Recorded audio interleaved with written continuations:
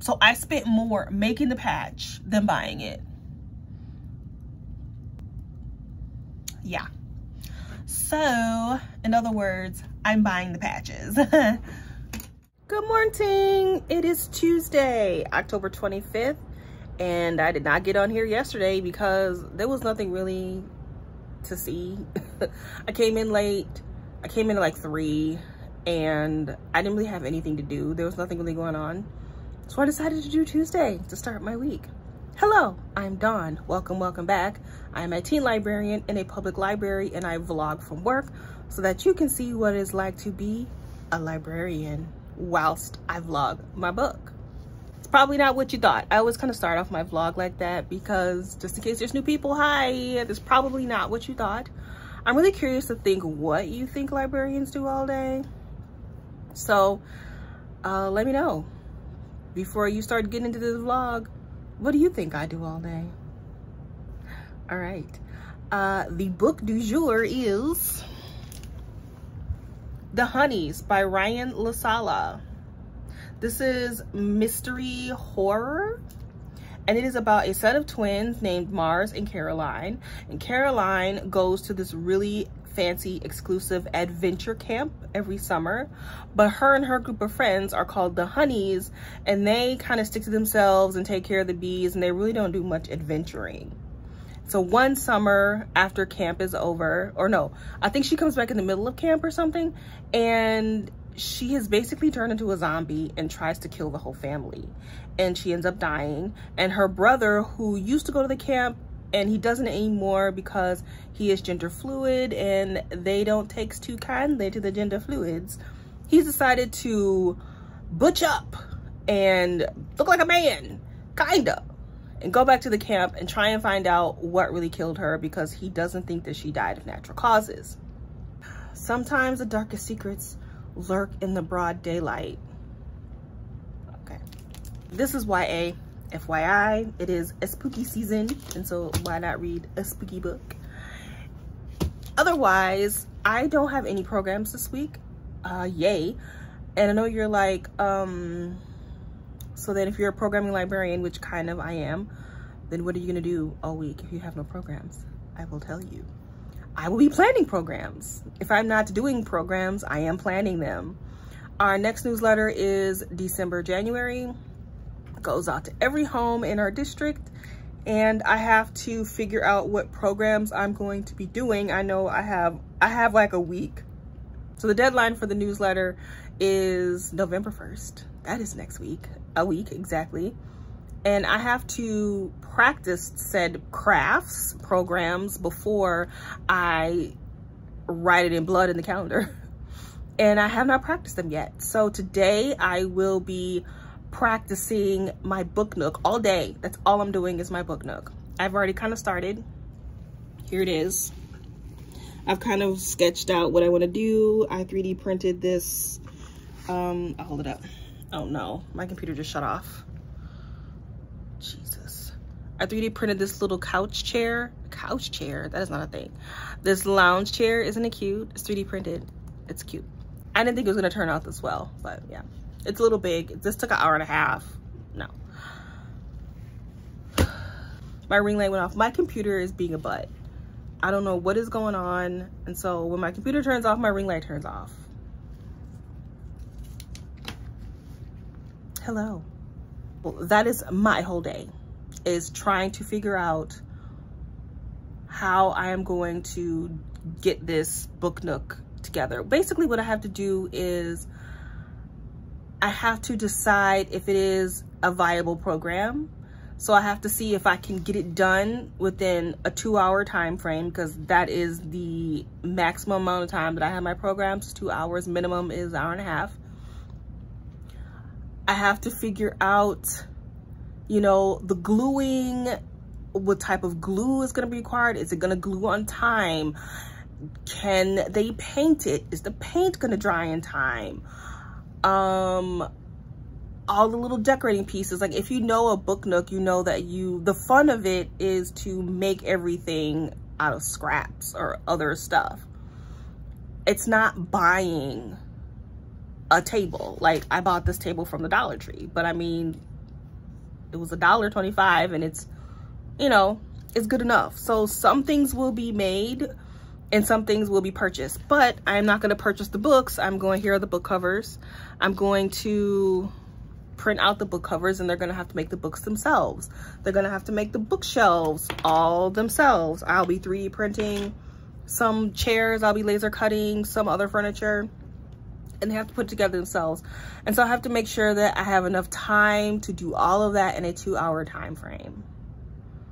If it's too hard, then I can't put it in the calendar. We can't do it. So actually, if it's too hard, what I'll end up doing is make it a caregiver teen program. And basically what that means is parents or caregivers can do the program with their teen. Usually my programs are teen only, 12-year-olds to 18-year-olds. And I don't allow anybody younger or older in my programs unless it is like a cooking program and the parents want to watch, or if it is a caregiver / teen program where the parents can come and do the program with the teen. So if it's too hard, that's what I will do. Hopefully it's not too hard. So that's all I am doing today. I'm gonna eat first, and then I am going to get all my stuff together for this book nook. Okay, I'll see you later. Oh, and listen to the book. It's a reading vlog. I gotta listen to the book. Goodbye. Update on the honeys. I am listening to it, and what it is doing, which I think is really cool, is because it's talking about bees and they're at a camp and they're outside. It's like a wilderness camp. There's a lot of audio of like buzzing and just outside noises, you know, that white noise of just being outside. If you hear all that humming in the background, it's a laser printer. It's cutting right now, so. Laser cutter, not laser printer. That's something else. Laser cutter is cutting. So I do like how it is sounding. At first, I was listening to it and I was like, what is that noise? And then I like paused it and I was like, oh, it's the audiobook. So that's fun. For it to be like this exclusive camp where you have to be really wealthy to attend, doesn't sound like it. It sounds like the accommodations are shit. It's like being fake poor for the summer. I don't know. It is very like weird and creepy. The girls he meets, the honeys that he meets at the funeral, they're weird. And we have been introduced to a couple of bros. So that'll make for some fun bullying, I'm sure. But so far, so good. It's got a pretty good rating on Goodreads. So far, so good. I've gotten nowhere, by the way. Absolutely nowhere. Yeah, nowhere. It has been, I've been at work for 2.5 hours. I'm still in the planning stages.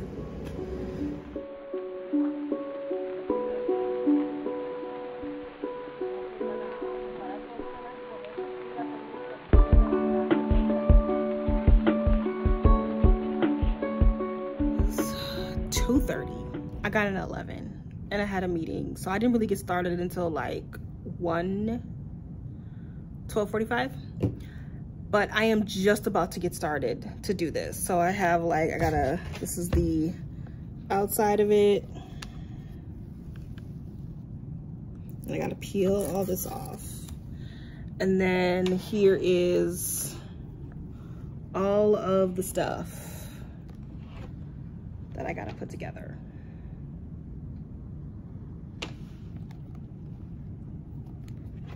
So yes, I have to get all this and see if I can do it in 2 hours. I've never done a book nook before, so I'm excited to do it, but I am just like, oh man, this is gonna be kind of a nightmare. So I'm gonna take you on my journey with me. Update on the honeys. I am almost halfway through, and I can say that I do not like the dialogue, but I think it's just because I'm an adult listening to teens talk. Their banter is, their banter is uninteresting, but that's how teens talk, and it's written for teens, so I think teens will like it. I personally don't like the banter. I do like Mars. I do like Mars when he's his inner monologue. I do like that, but I don't like the dialogue. I do think that it's a little slow. For it to be horror, nothing much has happened. He's on camp, he's in the camp, and he's just doing camp things like fencing and rock climbing. Big whoop. Like, let's get to the murder mystery. You know what I mean? Like, it's not going anywhere. We're just still doing camp stuff. It's a murder mystery. I don't care about camp stuff. So it's really slow. It's only like 350 pages, but it's really slow. So I'm not liking that too much. I'm overwhelmed. Already I'm overwhelmed, but just gotta take it a little bit at a time. A little bit at a time. All right. See you later.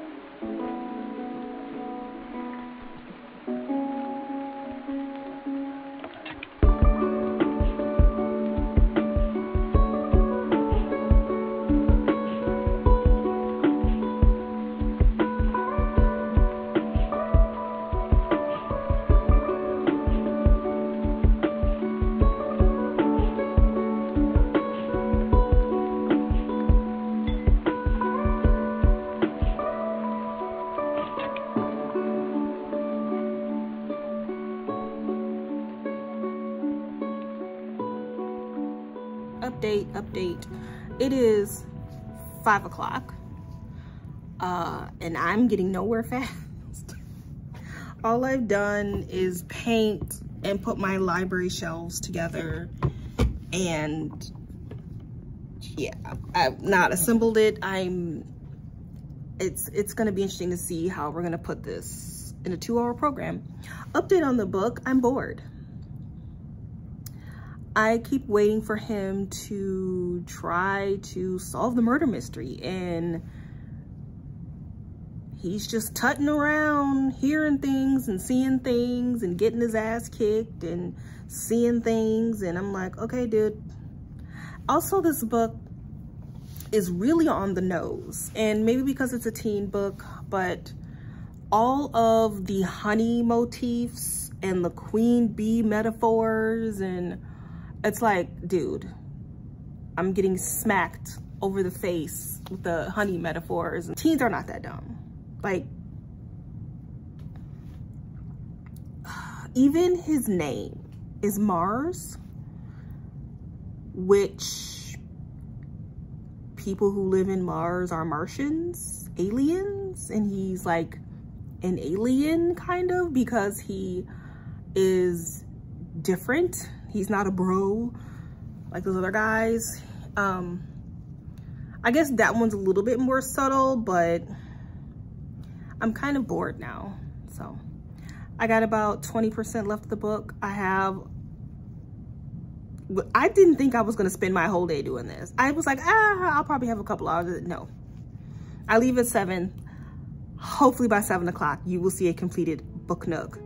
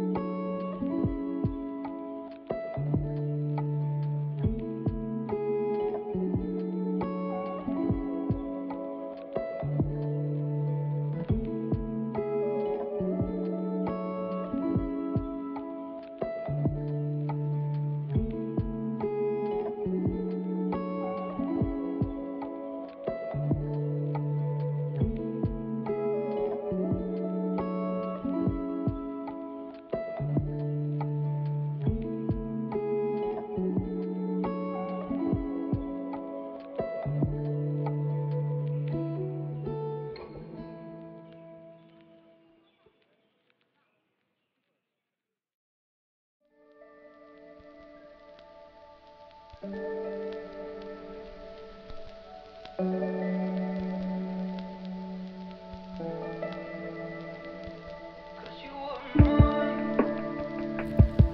I'm going to be practicing my jean jacket redo program. I'm really bad at naming programs, but essentially I'm going to let teens bring in a jean jacket, or I'll provide one from the Salvation Army, and they can put patches on it or studs or iron on or whatever they want to do, and I'll supply all of the craft stuff, but I have to practice it first. So this is what I am doing today.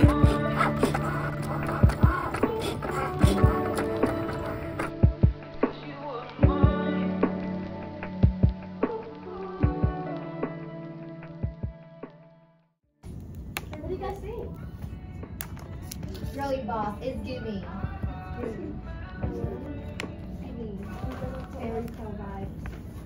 Where's my little?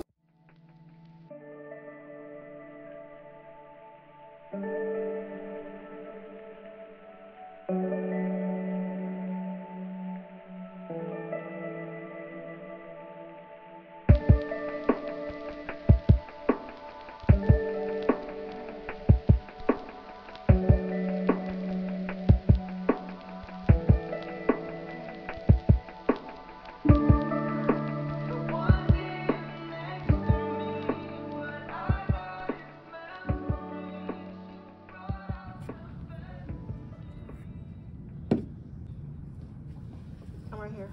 Oh. Robin will be back around 4, but I'm leaving now, so. Okay. I'm picked.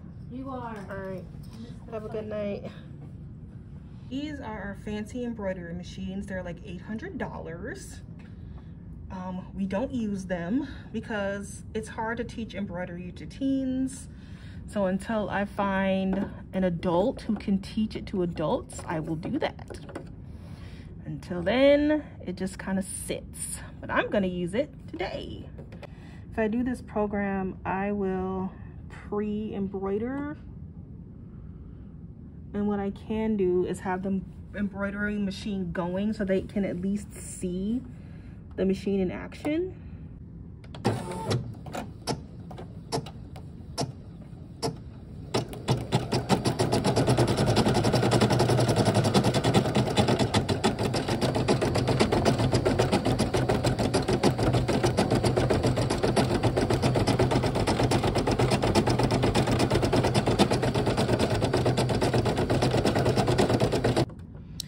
I did not realize that there's going to be 15 different thread changes and it's going to take an hour. Oh geez. 30,000 stitches. To do when all I can is thinking about you, not doing well. Don't know where you are, 'cause you're not here. It's been way too long. If I could lay down beside you, I would. When nothing really matters, that's all I wanna do.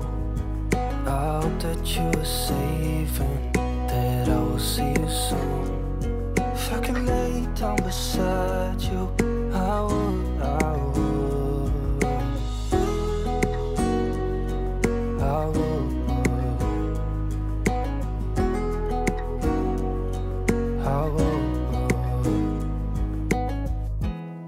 We talk on the phone every night. Love to hear your voice. Not sleeping well, and I know that you're right. You should know it. You've been gone for way too long now. If I can lay down beside you. 2 hours later. Oh my God. 2 hours later. All right, let's see what it looks like.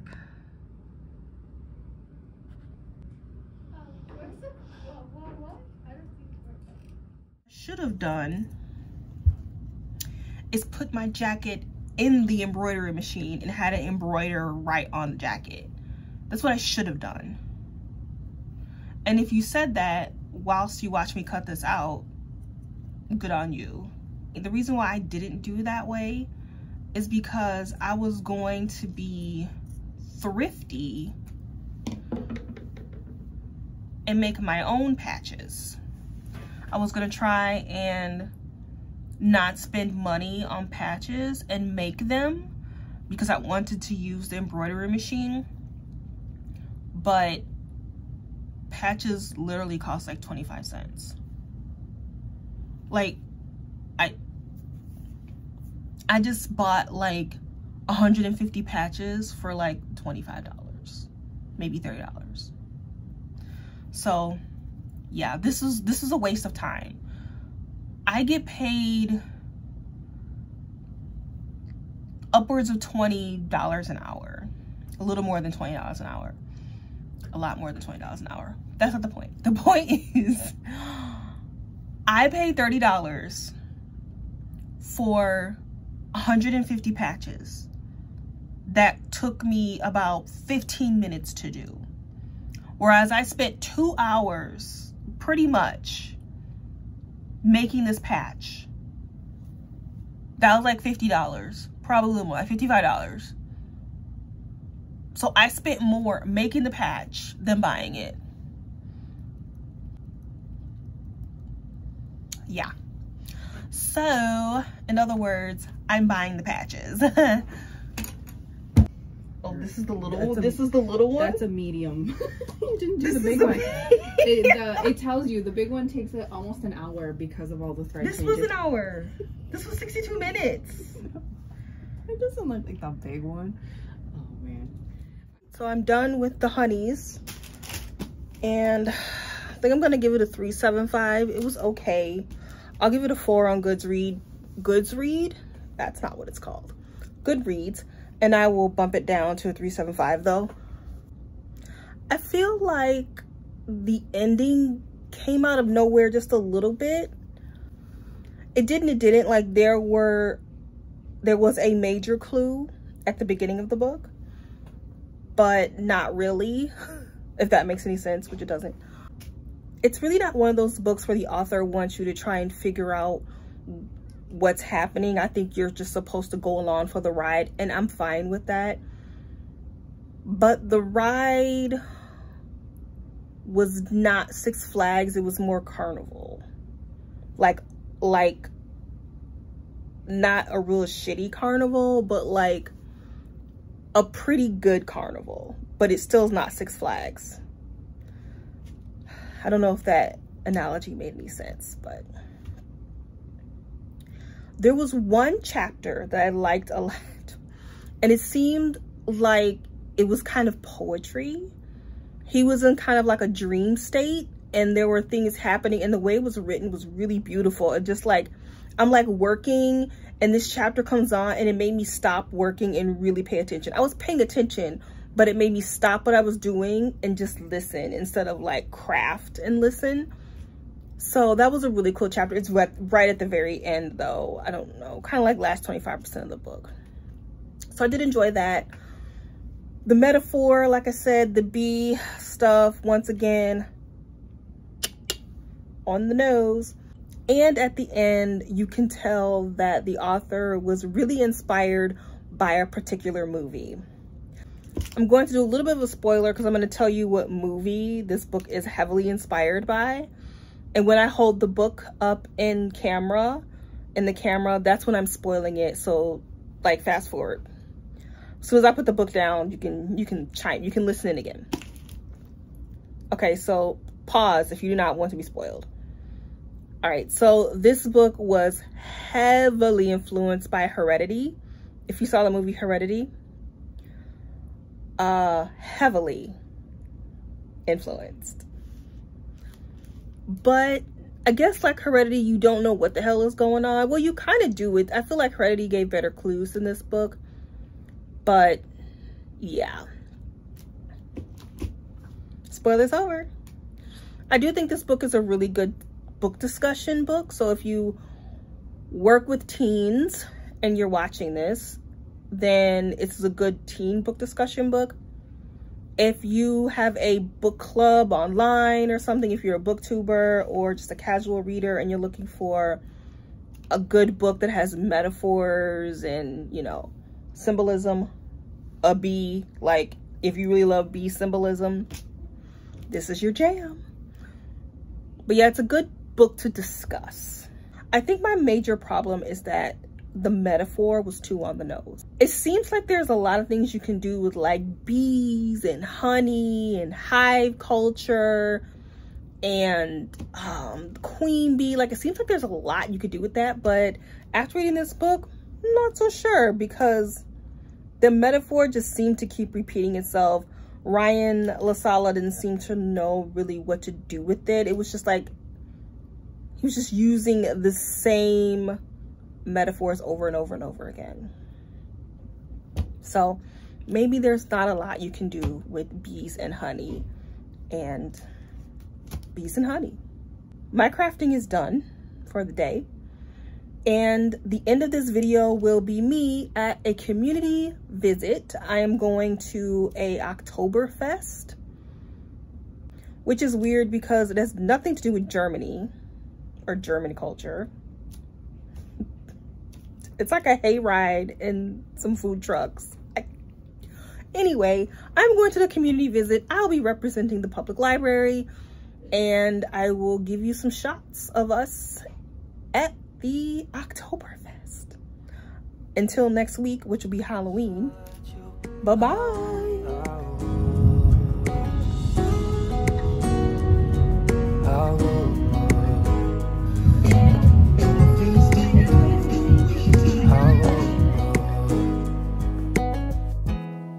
We talk on the phone every night. Love to hear your voice. Not sleeping well, and I know that you're right, but you should know it. You've been gone for way too long now. If I could lay down beside you, I would. When nothing really matters, that's all I wanna do. I hope that you are safe and that I will see you soon. If I can lay down beside you,